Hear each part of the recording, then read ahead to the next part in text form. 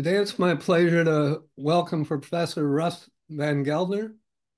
He's a professor and chair of the University of Washington Medicine Department of Ophthalmology and director of the Roger and Angie Corrales Johnson Retina Center.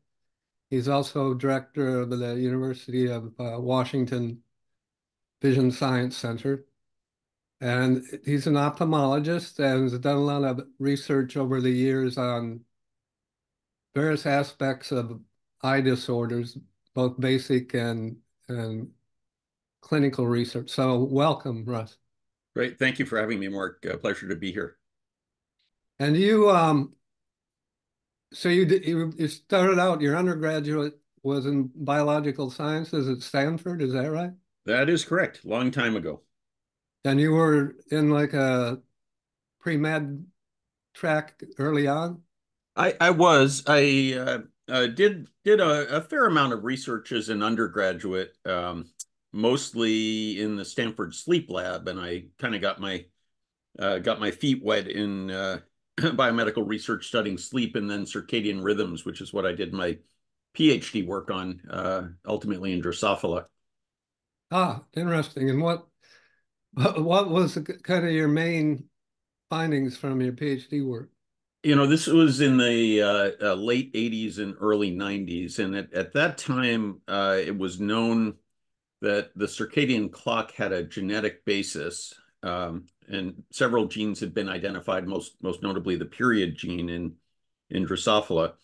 But how this gene actually gave rise to a self-sustained circadian clock was not at all clear from just the sequence of the gene.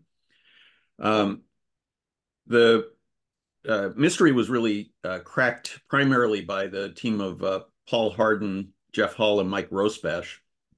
And Hall and Rosbash ultimately won a Nobel for this work, showing that the period gene was involved in a time-delayed transcription translation feedback loop in Drosophila. And it was actually this self-sustained oscillator that was caused by negative repression of the period gene on its own expression that set up the basis of circadian timekeeping. And my thesis work was to identify other genes that were affected by that loop in Drosophila. And so I did a very large scale screen for genes that were subject to circadian regulation in the heads of Drosophila and the dependency of their oscillation on the period gene.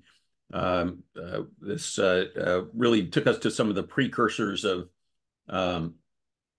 gene expression profiling and microarray profiling and things like that before those techniques were actually things back in the 80s. But that's where I really got my start in biomedical research. Yeah, and the genetic manipulations that can be done in the flies, it's really kind of greatly accelerates what you can understand about basic biology, and in this case, circadian rhythms.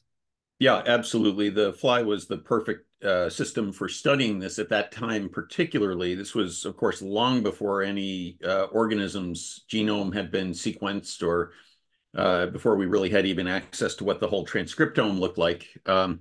But we did have pretty thorough genetic data in Drosophila, and so we knew where many genes were mapped across the whole fly.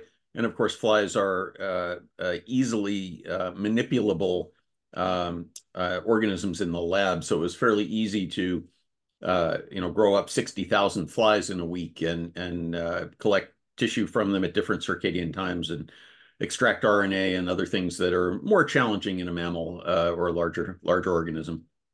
Okay, so you were in the MD PhD program there at Stanford, I guess, Correct. and then for your residency, you decided to go to a different kind of what would you call it, inverse Washington University in St. of where you are now, Washington Yep, University. Yeah. exactly right. WashU, I did my residency and stayed there for my fellowship in ocular inflammatory disease and medical retina disease. And then I stayed at WashU for another 8 years after I finished residency and fellowship on faculty and sort of had my went through my junior faculty stages at WashU, which was a wonderful environment for any faculty member, but particularly as a junior faculty member. That department was a very exciting place in the early and mid 90s. Yeah. And okay, and then so did you start working on eye infections then? And then that kind of was one of your first areas of Yeah, focus? my lab has always had um, several areas of interest, and we've kept going in the circadian space for a long time, and we still work on aspects of circadian, particularly synchronization. And one chunk of my lab has been pretty thoroughly devoted to understanding opsin molecules that don't mediate light for vision, but mediate light Yeah. sensing for circadian rhythms and other functions like wound healing. And these are opsins like melanopsin, neuropsin, and cephalopsin. And we've published quite a few papers in that domain. As a resident, my chair at the time, Hank Kaplan, was interested in the emerging field of molecular diagnostics.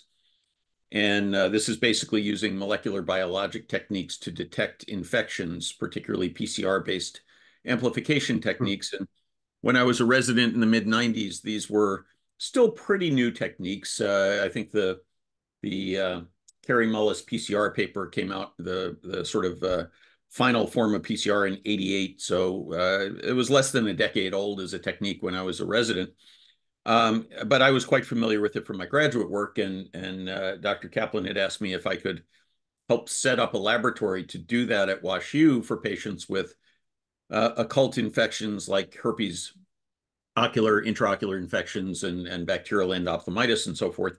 And it was fairly straightforward to do that. So I got sort of started on that track at that point in my career. And again, it's something that we've just carried through now. It's 28 years, I think, since I started 29 years this year since I started residency. But we're still working on improving molecular diagnostic techniques for rapid detection of ocular infection. So that's been a very translational part of the lab. And then the third part of the lab, which is, I think, the part that we're going to discuss most today, has been our work in trying to do vision restoration. And this really came out of the non-visual opsin work. We had a toolbox, which I think we'll get into a little bit in the podcast, allowing us to study the retina in ways that were not widely adopted at that point, but turned out to be very useful for assessing certain types of vision restoration technologies. Okay, so then as a prelude to that, could you kind of just summarize what are some of the major causes of blindness and what cells in the visual pathway are most affected in each? And then also you know, I guess you can within that talk about genetic, blindness caused by Mhm. mutations and then acquired, I guess, blindness. Sure, absolutely, Mark. So, blindness is still unfortunately quite common in our society worldwide. Estimates are somewhere between 0.1 and 1% of the population is visually impaired, and it's a major cause of quality adjusted life years of disability worldwide. I think two of the major causes of blindness in the world are in the top 20 for total disability that's engendered by them. So these remain very serious problems even in the 21st century. The causes of blindness in the world are a bit different depending on where you are. In parts of the world where access to medical care is not superb, cataracts are still a major cause of blindness. So if you go to sub-Saharan Africa in places and in parts of Asia, there's still quite a few people whose vision is seriously impaired by cataract, which you'll rarely see in the U.S. or Western Europe. In the U.S. and in Western Europe, the three leading causes of visual disability and blindness are age-related macular degeneration, glaucoma, and diabetic retinopathy. In the US, age-related macular degeneration is the leading cause of blindness and visual disability. The retina is a remarkable trilaminar tissue. Its total thickness is about the thickness of a piece of Kleenex. But within that thickness, there are three different cell layers that serve different functions. The most numerous cells in the retina are the photoreceptors. We have about 100 million of those in our adult human retina. And those are the rods and the cones whose job is to absorb photons of light, which are absorbed by the chromophore retinaldehyde within a protein, an opsin. And for the visual system, we have four opsins, humans do, most humans do, which are the blue, green, and red cone opsins, the three color cone opsins, and then rhodopsin, which is a more sensitive opsin that we primarily use under very dim light conditions. And the cones express the color opsins, the rods express rhodopsin. In hereditary macular, in acquired age-related macular degeneration, for reasons we don't fully understand, the photoreceptors, the rods and cones, break down, particularly right in the center of vision, in the macula and in the fovea. And you have age-related death of those photoreceptors along with their sort of nourishing layer, the retinal pigment epithelium. The remarkable thing about that disease is that although the photoreceptors degenerate, which yields visual disability and blindness in severe cases, the rest of the retina is left intact. And so the other two layers of the retina are a processing layer made up mostly of bipolar cells that synapse with both the photoreceptors and the downstream ganglion cells, and then the retinal ganglion cells themselves. And the ganglion cells are the cells whose axons make up the optic nerve. And that's how information exits the eye and gets to the brain. Those axons desiccate at the optic chiasm and end up in the thalamus, where they then relay onto the cortex. So when we think about age-related macular degeneration, the fundamental problem is that the photoreceptors have disappeared, but the rest of the retina is still intact and capable of signaling. Glaucoma is a different disease. In glaucoma, the optic nerve dies. And again, we don't really understand the pathophysiology fully. We know that elevated eye pressure is a major risk factor and can cause death of the ganglion cells, but it's not the whole story, because there are patients who can have elevated pressure for years and have no damage to their optic nerve, and there's other people whose optic nerve degenerates even at what we would consider normal intraocular pressure. Vision restoration for people with glaucoma is going to be more challenging, because you've lost the link between the eye and the brain. In some way, that's going to require either bypassing the eyes completely, that is some sort of cortical stimulatory device, or regrowing an optic nerve in some way. And those are, there are promising results in that domain, but at this point, no one has really succeeded in de novo regenerating an optic nerve and allowing a glaucomatous eye to communicate with the brain again. Diabetic retinopathy is a little bit more of a hodgepodge. There's a lot of pathophysiology going on in diabetes, which includes neovascularization of the retina, macular edema, and so forth. Typically, the photoreceptors don't die in as great numbers in diabetic retinopathy. And usually when there's vision loss from diabetes, it's a secondary complication of the diabetes rather than direct injury to the retina from the diabetes. For example, retinal detachment occurs frequently in patients with proliferative diabetic retinopathy. That's a condition that also could theoretically be corrected with an appropriate vision restoring technique, although a bit more challenging because the anatomy of the retina is disturbed by the detachment. So those are the major acquired causes of blindness. In the congenital realm, the most common inherited causes of blindness fall in the what we call under the umbrella inherited retinal degeneration, or IRDs. And many of those fall into the retinitis pigmentosa family. And these are diseases that generally show up in childhood or adolescence and feature essentially genetically programmed degeneration of the photoreceptors primarily. This is, again, quite common worldwide. About 1 in 3,000 people around the world has hereditary retinal degeneration, some sort of IRD. in the last 3 decades, the knowledge of what causes inherited retinal degeneration has really burgeoned. We know of mutations in at least 100 different genes that can cause hereditary degeneration and thousands of individual mutations. We recognize many flavors now of inherited retinal degeneration. It's not all just one big, retinitis pigmentosa. And there is potential for doing gene therapy to correct certain forms. And in fact, one of the major milestones, I think, in the 21st century of medicine in general, not just vision science, was the successful correction of the RPE65 mutation, which is an isomerase. It's a retinal isomerase, which can be corrected by adenoviral associated AAV gene therapy. And there is actually an FDA-approved product, Luxturna, which passed clinical trial and clearly shows benefit for children who have the disease caused by that mutation, which is called Leber's congenital amaurosis. So there's definitely progress happening in that space. And so for that particular approach, are they knocking out the gene, or are they putting a good functional gene in? Yeah, Mark, it's a gene replacement therapy. So Okay. the Leber's amaurosis is also caused by several different gene mutations. There were two groups actually at University of Pennsylvania that pushed this gene therapy forward with colleagues around the country.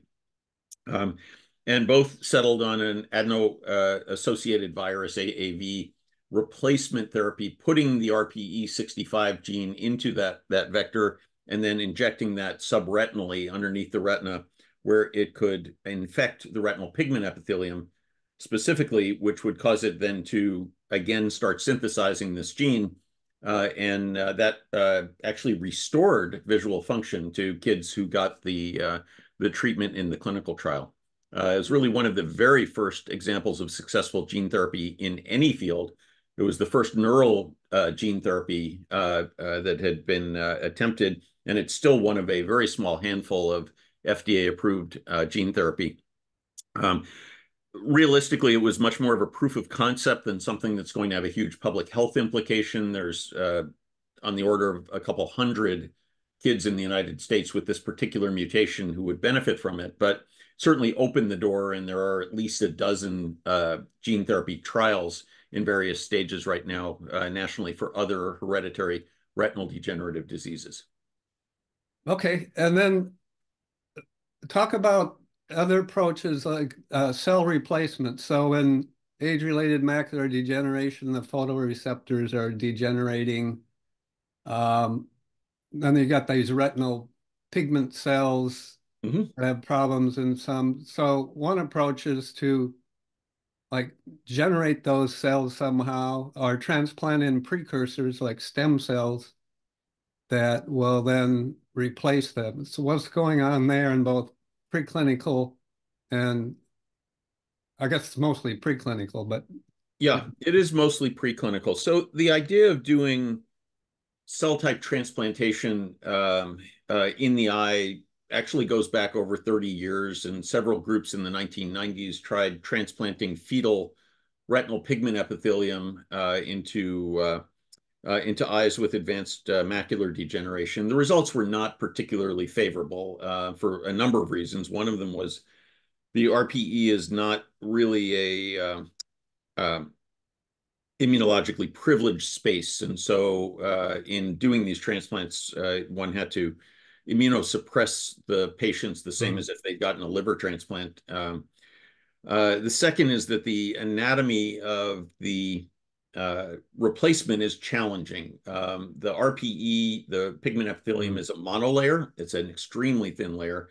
When you harvest it, it has a tendency to scroll up or roll up on itself. Very hard to physically transplant that. So I think interest really burgeoned with the discovery that you could differentiate both pigment epithelium and photoreceptors from initially embryonic stem cells, and then subsequently through inducible progenitor stem cells. And of course, the difference is that embryonic stem cells are derived from products of conception. There was a very significant ethical overlay on the use of these cells all through the 1990s and early 2000s. And they were limited. You had certain cell lines that you could use. They weren't immunologically matched, et cetera. More recently, since about 2007, it's become possible to make essentially the equivalent of embryonic stem cells using the patient's own blood or epithelial cells through the inducible progenitor stem cell route, where you use a series of about 4 genes, which, when transfected, de-differentiate the blood cells or the epithelial cells back into a stem cell-like state. Several years ago, about a decade ago, several groups were successful in taking those inducible progenitor stem cells, and by providing them with appropriate protein cues at different times of development, having them differentiate into essentially a retinal organoid, or really an ocular organoid. And this was a collection of cells in the dish that looks a lot like a developing retina. It has clear precursors of pigment epithelium, photoreceptors, macular cells, ganglion cells, with the same relative organization as you would see in an embryonic eye. This has allowed several groups to try to enrich for the different cell types and transplant them. And work is most advanced right now in the retinal pigment epithelium, because pigment epithelium is not a signaling neuron. It's a supporting epithelium. The bar is a little lower. You don't have to, in particular, make synapses with retinal pigment epithelium.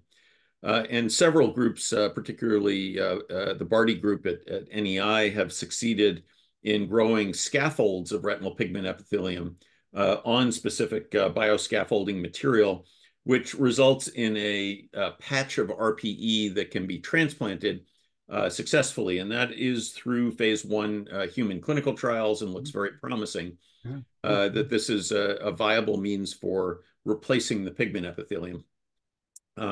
One of the challenges with that is that in order for that to be useful in a disease like macular degeneration, you have to transplant before the photoreceptors die. And that's going to create some challenges, I think, clinically, in that the surgery is quite invasive. You have to get underneath the retina and inject and unscroll these scaffolds of pigment epithelial cells. And you probably don't want to do that in a patient who's 20/20 at baseline, because there's a fairly high risk of some complication with that surgery. But on the other hand, if you wait till the patient has lost their vision, replacing their pigment epithelium is unlikely to restore their vision. So there's going to be a narrow window of applicability for that technique, at least in macular degeneration. Several groups have made significant progress in photoreceptor transplantation. And here again, this is largely taking cells that look like photoreceptor precursors and enriching for them out of retinal organoids, and then transplanting them.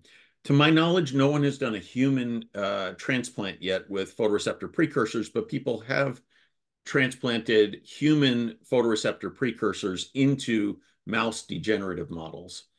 And it's sort of a good news, bad news situation at this point. At least my understanding of the current literature is that the cells that is, they survive.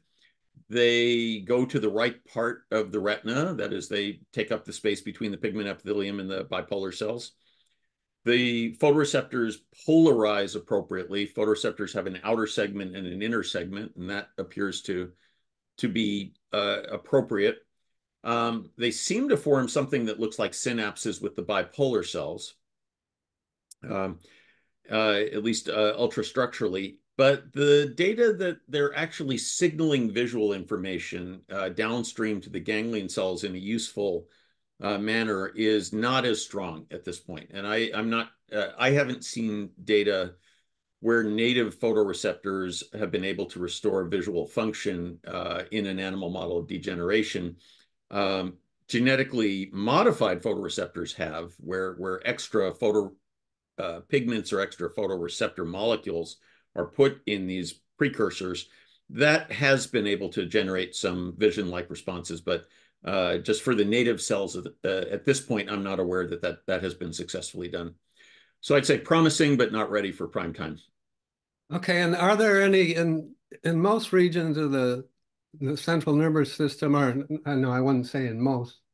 Well, yeah, I guess most. There are some stem cells, some progenitor cells for some type of cell, whether it's oligodendrocyte progenitors making myelinating cells, or in some brain regions, neural precursors. Are there stem cells in the retina that could be somehow uh, turned on and directed in Yeah, certain? that's a great question. So in lower, and I apologize for using the pejorative term lower, but it's commonly used in lower vertebrates like fish and amphibians. The retina is actually capable of nearly complete regeneration. You can more or less pull the retina out of certain fish and certain amphibians, and it will regrow completely, which suggests that, evolutionarily in our line, there at least was, not that long ago in evolutionary terms, a completely regenerative stem cell based mechanism. Uh, that's clearly somewhat dormant, at least in mammals. If you injure a human retina, it does not regrow spontaneously. But several groups have studied those lower vertebrate mechanisms and have isolated uh, a potency in a certain glial cell called the Mueller glial cell. So Mueller glial cells sit in the retina, and they're the only cells that really span the whole retina. They have 1 foot on the inner limiting membrane of the retina, and the other foot goes all the way out to the pigment epithelium. Several groups, particularly Tom Ray's group here at University of Washington, have been able to transdifferentiate those Mueller glial cells into precursors of other retinal cell types. So the idea that you could, for example, do gene therapy or have small molecules that would stimulate this regenerative pathway, I think is a reasonable one. That said, again, outside of some limited experiments in mice showing that you can transdifferentiate these cells, to date, no one's gotten to the point where in a human clinical setting, there's anything to my knowledge, in actual clinical trials for doing retinal regeneration out of Mueller glial cells. But the potential is there, and I think it's a very promising area of research right now. Early on, you mentioned that, well, some of your early work, you were finding that not only photoreceptors respond to light, but retinal ganglion cells. Mhm. That's my understanding. Can they be stimulated, but light won't induce an action potential in them, will it? Well, it will in a very small subset of retinal ganglion cells. So the retinal ganglion cells that express the non-visual opsin melanopsin are actually intrinsically photosensitive. That was discovered by David Burson now 20 years ago.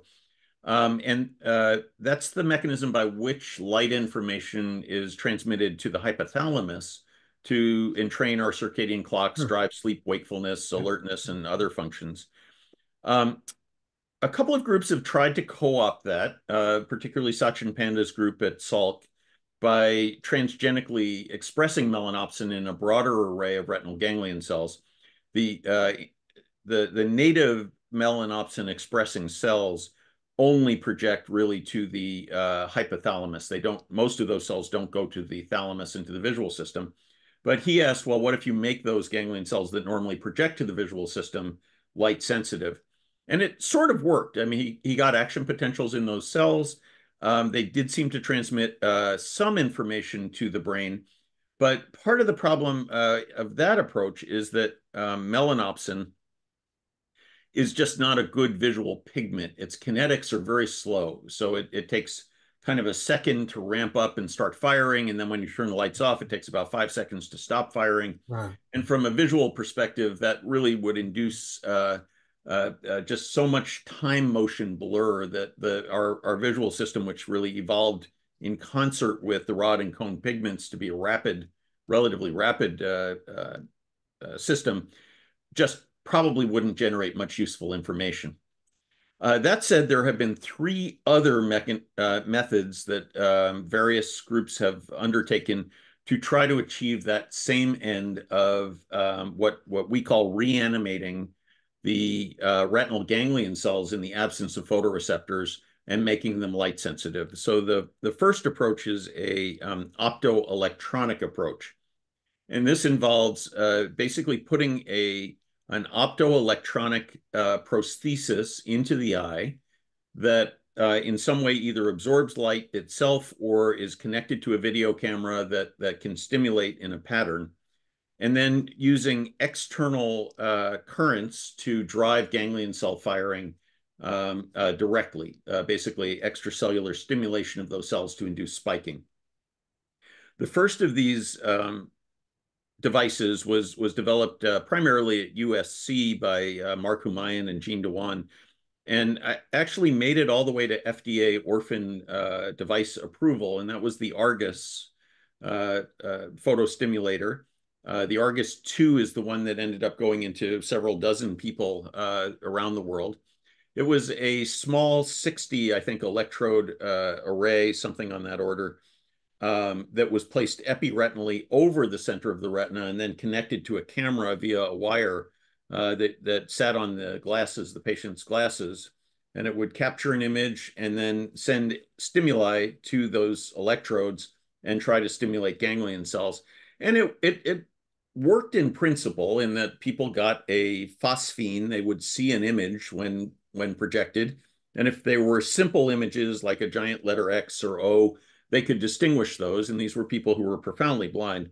So it was extremely important in establishing the concept that if you reanimate the ganglion cells, you can generate useful information. The downside of the Argus, there were several. One is that the resolution just was never going to be sufficient to restore what we would consider useful vision. The second is that the 1990s technology that kind of drove that was problematic. We didn't have wireless communication at that point that was able to communicate without a wire, and really leaving a wire going in and out of the eye is sort of asking for complications and infection. And ultimately, the company discontinued the device several years ago. That company's second site has moved on more towards doing cortical stimulation, which we can talk about at the end. But several other groups have sort of come into that space recently, and I think the most prominent, at least that I'm aware of, is the Pixium company. I should say, by the way, I have no financial stake in any of the things we're talking about today. I have absolutely zero financial stake in any of this. But Pixium is a French company, and in collaboration with Daniel Palanker's lab at Stanford, along with Jose Sahal and his group in both Paris and Pittsburgh, have made a much higher density electrode device that's implanted subretinally as opposed to epiretinally, is stimulated directly by infrared light, which is interesting. So you can control sort of what the stimulus is by staying in the infrared wavelengths.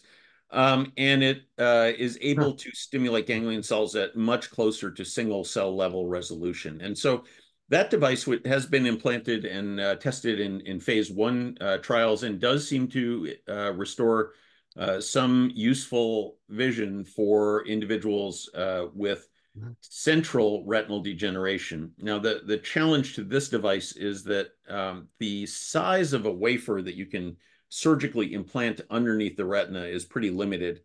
And I don't think this is ever going to work for more than about the central 5 degrees of vision. You just physically can't get a wafer big enough to cover more of the retina in a retinal surgery. You actually have to cut the retina, do a retinotomy in order to implant the device, which is a pretty invasive surgery. So I think it will be limited. Would the patients be able to navigate in their house, or Yeah, that's about the level of vision that they're expecting. The challenge again with the Pixium, and I don't want to minimize its potential, because I think it is potentially very useful, is that for patients who have lost visual field, replacing the center part of their field at 5 degrees, in the US, a 5 or even 10 degree central visual field is still considered legally blind, because you have no peripheral vision. So I see these optoelectric devices as really being useful for people specifically with relatively severe but constrained macular degeneration, where they've lost the dead center of their vision from geographic atrophy or other dry forms of macular degeneration, and you could potentially replace that central portion of vision. So that's one approach to making ganglion cells directly photosensitive, is to stimulate them electronically. A second approach is to genetically confer on the ganglion cells or their immediate upstream bipolar cells photosensitivity via gene therapy. Yeah. And there have been two different approaches to this. One is use of directly ion channel gated opsins. So microbial opsins, unlike our mammalian opsins, I should back up. Our mammalian opsins are G protein coupled receptors. So they are 7 transmembrane spanning proteins that bind retinaldehyde as their chromophore. And when the retinaldehyde is isomerized by light, that stimulates a G protein, a coupling protein, to start a signaling cascade. And all of our opsins in mammals work that way. If you go way back in evolution to things like photosynthetic algae and organisms like Chlamydomonas and halobacteria, they also have 7 transmembrane opsins, but instead of being G protein coupled, they're actually directly coupled to either cation or anion channels, that is positive or negative conducting channels. And several groups, starting again about 25 years ago now, with Pan's very groundbreaking work, have used this as sort of optogenetic approach to make ganglion cells fire directly in response to light. And several groups now have gotten into phase 1 human clinical trials with directly photosensitive halo opsins or channel opsins. And the results are promising. I think they are actually seeing human responses to light, some visual function restored in profoundly blind patients who get these therapies. There are some challenges. Are they using viral? Are they using AAV as well? Yeah, these are AAV, and typically they're trying to do this via intravitreal AAV, which is a little more challenging than subretinal to get widespread cell transduction. It turns out that something about the inner limiting membrane of humans makes it hard for adeno-associated viruses to infect. And so that's been a challenge with all of the AAV intravitreal methods, is getting enough cells transduced. But I think a lot of progress has been made on that front, particularly using directed evolution of AAV capsids and work that John Flannery and others have done. So there are, as I said, several human clinical trials underway right now for channel opsins. I think the two challenges with the channel opsin work, 3 challenges really. One is they are foreign proteins, and there is a theoretical and practical risk that if you highly express a Chlamydomonas protein in your retina, even though the retina is a relatively immune privileged site, you can wind up with significant long-term inflammation, which can cause damage.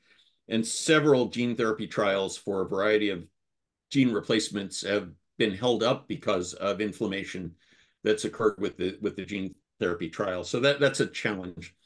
The second, and I think bigger challenge with the channel opsin work, is that there's really no signal amplification that occurs with this technique. So one opsin is one channel, as opposed to in human opsins, because of the signal transduction cascade that's triggered. One retinaldehyde isomerization will trigger multiple G protein stimulation, which will trigger multiple phosphodiesterase stimulation, which will end up closing many cyclic nucleotide gated channels. And so you get this massive signal amplification, which allows us to see single photon level sensitivity. You simply don't get that with the channel opsin. So they're going to be limited in terms of low light exposure. And of course, they're spectrally limited as well, which is true of all single opsins. nonetheless, very promising approach, and again, in human clinical trials.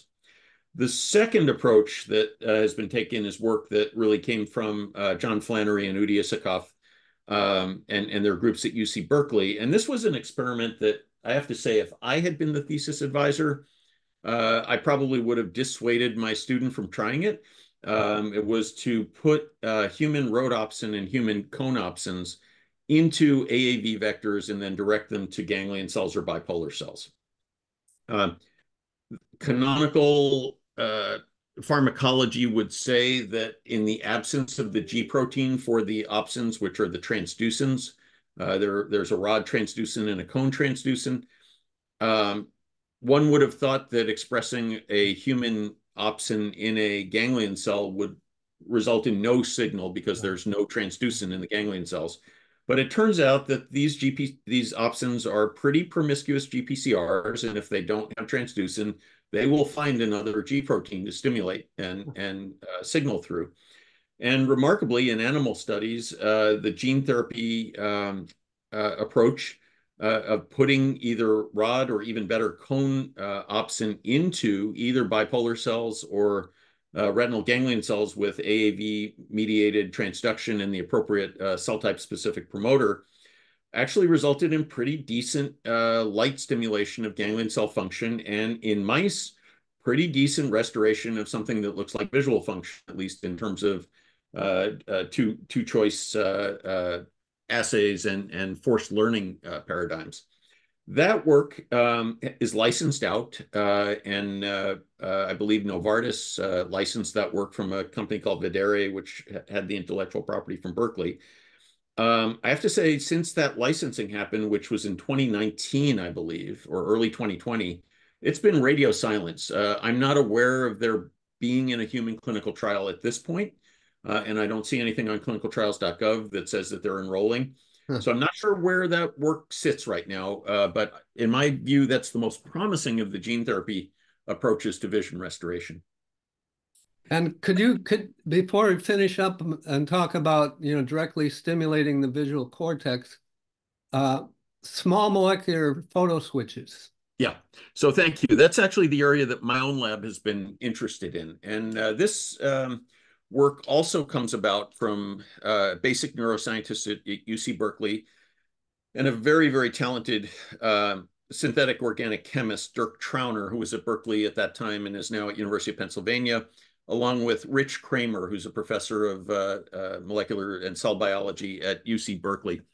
And what Dirk and Rich started working on again in the early 2000s, so 20 years ago, was putting a light switch on small molecules. Azobenzene is a food dye, actually. We've all eaten pounds of azobenzene, very safe compound that's made up of two benzene rings with a nitrogen double bond connecting them.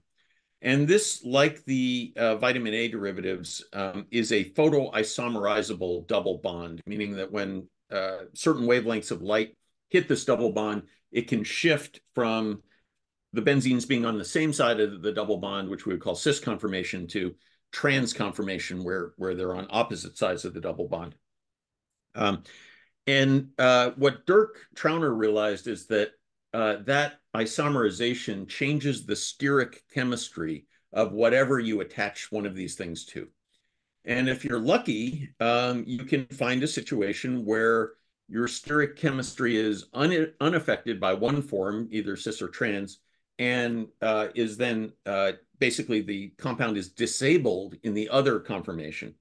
And the example that they started working on with this 20 plus years ago was voltage-gated potassium channel blockers.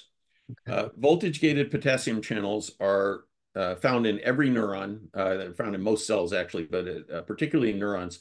And they are responsible for the repolarization of neurons after they fire. So when neurotransmitters cause depolarization of a cell, you get to a threshold potential, which opens up voltage-gated sodium channels. Yeah. That causes a huge depolarization in the cell. Once those channels close, in order for the cell to repolarize back to a negative holding potential, potassium has to flow out of the cell. And that is mediated by these voltage-gated potassium channels. So if you block them, what happens is the cell stays in a depolarized state and it will fire repeatedly. The pharmacology of those voltage-gated potassium channels has been known for a long time, and tetraethylammonium, or TEA, has been around for, I don't know, 70 years, something like that, as a chemical that blocks voltage-gated potassium channels. So Dirk put an azobenzene moiety on a quaternary ammonium, on tetraethylammonium, and amazingly, that conferred light sensitivity on the potassium channel blockade. So if you turn the lights on, it goes into the blocked conformation and you get repetitive cell firing. And if you turn the cells off, then the channel opens and it's business as usual and the cells hyperpolarize again. So what this does is it allows one to use a small molecule to basically confer light sensitivity on retinal ganglion cells just by bathing them in this compound. I was at a FASEB meeting in 2006 in Southern California. Miserable meeting because it was in June in Palm Desert. The difference between clinical meetings and basic science meetings is a clinical meeting will be in January in Palm Desert, and the basic science meeting will be in June in Palm Desert. And we were really kind of trapped inside because it was over 110 degrees out, and it was actually monsoon season, so it was raining. And I ended up just sitting next to Rich Kramer right after he had presented some of this work where they were doing hippocampal slices with the photoswitches. And I asked him, have you done retinas yet? And he said, yeah, we've done a few retinas, but it's hard for us to figure out what's going on a cell-by-cell basis. And I said, we've been doing multi-electrode array recordings for years now for our melanopsin work. This would be perfect. We could just put a blind retina on, soak it in some photoswitch compound and just see what happens at the level of the whole retina. And he said, great, let's collaborate. So we started a collaboration in 2007 on that, and it's now 17 years later almost, and we're still collaborating, which is really fun. But over those years, we have gotten 2 additional generations of these compounds through animals. They definitely restore vision-like function to blind mice with retinal degeneration. And very happy to report that this past year, the IP on this was acquired by a company called Kiora. And the first 6 subjects were tested with intravitreal small molecule photoswitch, which is now KIO 301, which we call BNAC. And in all of the subjects, it conferred improved visual function to people with very profound level of blindness from retinitis pigmentosa, including taking one subject from no light perception to clearly being able to perceive light and shapes, and for people with hand motion vision, getting them to near counting fingers vision, which is an improvement. So it's an exciting approach, and it has some advantages over gene therapy in that it's an easier regulatory path. We don't have worries about inflammation, and it's upgradable as the drugs get better over time. That's really exciting. Is there any way to tweak it so that you can kind of enhance what's accomplished in terms of the patient's resolution? Yeah, great question, Mark. And that's actually where my lab has been focusing its efforts for the last couple of years. The code that comes out of the ganglion cells is non-native. Retinal ganglion cells, there's about 30 different kinds of ganglion cells in a human. They all have different encoding. Some of them fire when the lights go on, some fire when the lights go off, some are directional and they fire when the light is moving a certain way across the retina, some are contrast-based. And with all of these techniques, whether it's the optoelectronics or gene therapy or small molecule, you're basically taking all of those different patterns and saying, one size fits all, you're all going to be square wave on-off cells. And the brain really is not ready for that. The brain is used to decoding a very complex mix of ganglion cell input. And when you replace that code with a very simple code, you end up with degraded image. And I think that's why we're not seeing, miraculous improvement in Right. vision. That turns out to be a math problem. And it is solvable. It's hard to solve, but it's solvable in that there's a couple of transforms that if you understand them, you could basically recreate the firing pattern that you're looking for. So in simple terms, if I had an image that I project on a retina, and I know that that image is going to produce a certain set of patterns of cell firing, some cells firing very strongly, some cells suppressed to a particular image. And then I put the same image onto let's say, a photoswitch treated retina. And now every cell is going to fire in sort of the square wave, depending on the intensity of the light over it. What I need to do is actually go back and say, okay, if the goal is to have the retina fire in the native pattern, and I now know that I can make all these cells sort of fire or not fire based on just intensity, what I need to do is go back to my original image and transform it so that it's flashing in a certain way that makes each of those neurons behave as if it were seeing the original image.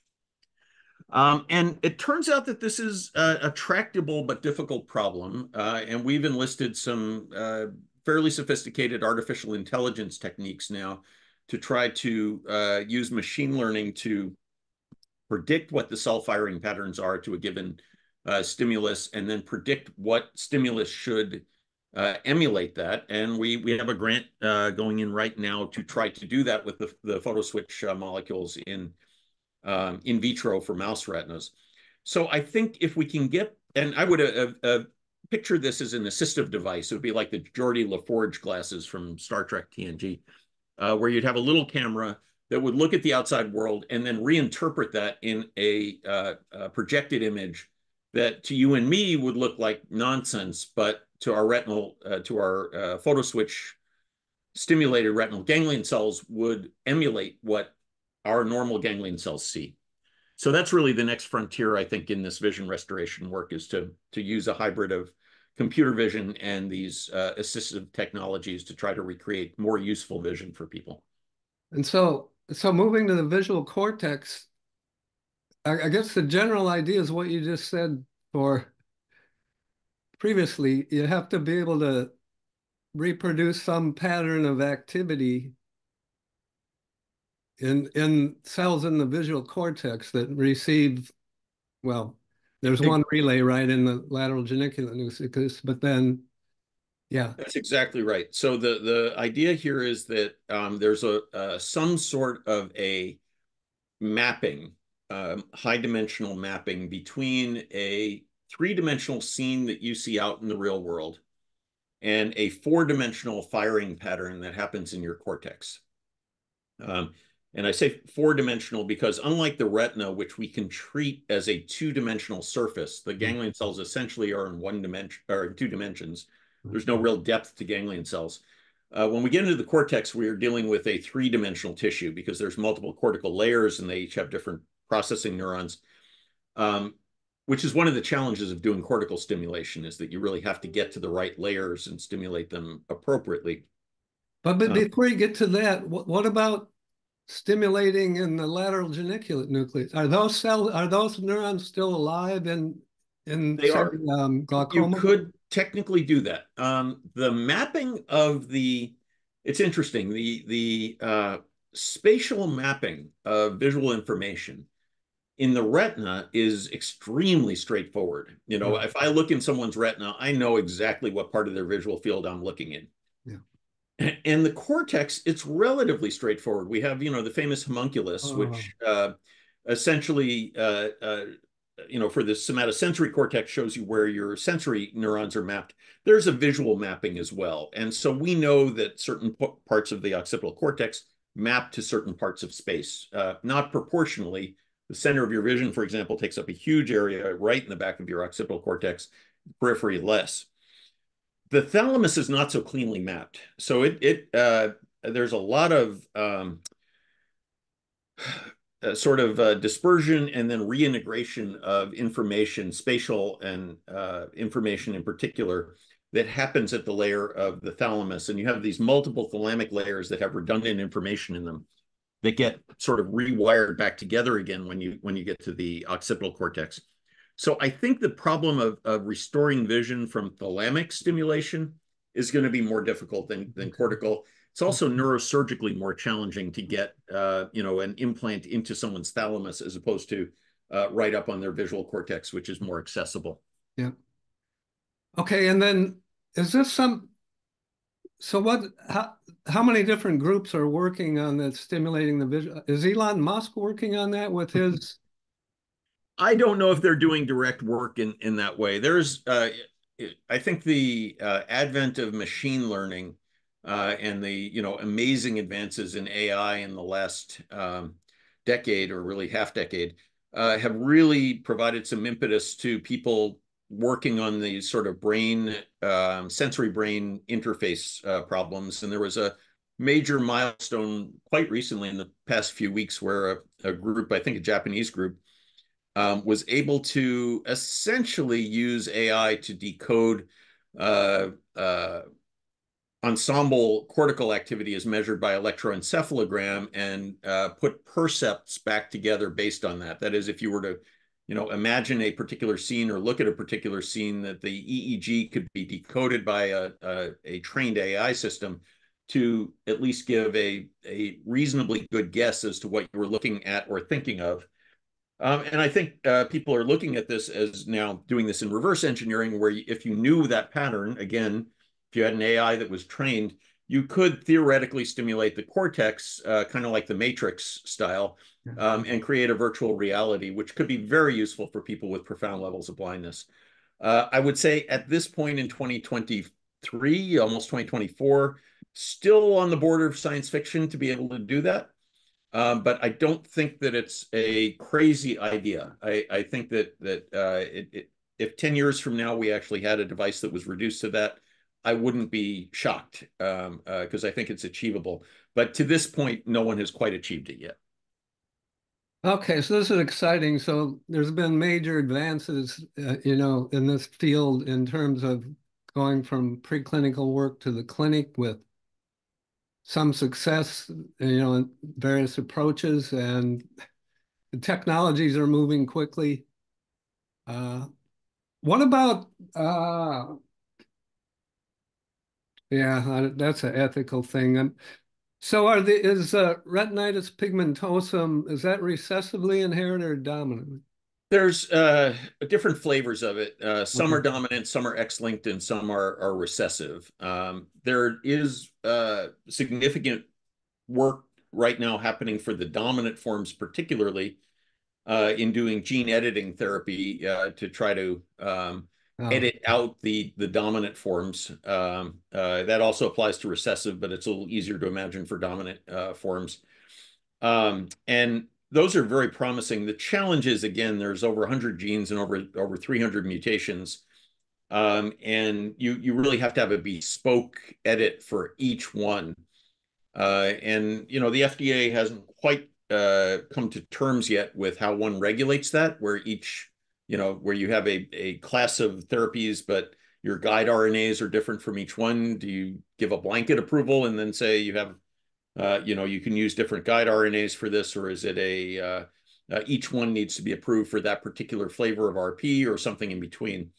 But I do anticipate that we will be seeing introduction of gene editing for retinitis pigmentosa in the clinic in the next decade. I'd be surprised if that does not make it to clinical use by 10 years from now.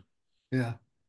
Well, great. You you did a great job going over this stuff, and a lot of information, very clear. I was going to ask you one final question. Are you going to watch the football game Monday?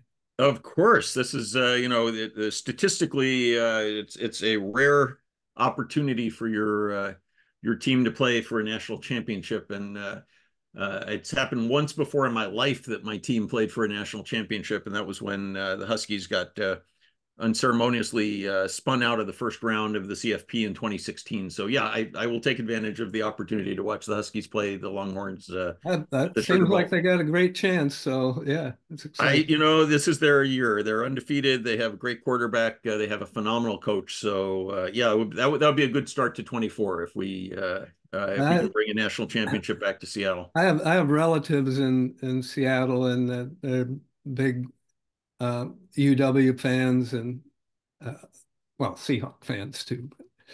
Yeah, Seahawks are not going to. If the Seahawks make No, the Super Bowl this year, I'll be pretty stunned. I don't see that coming.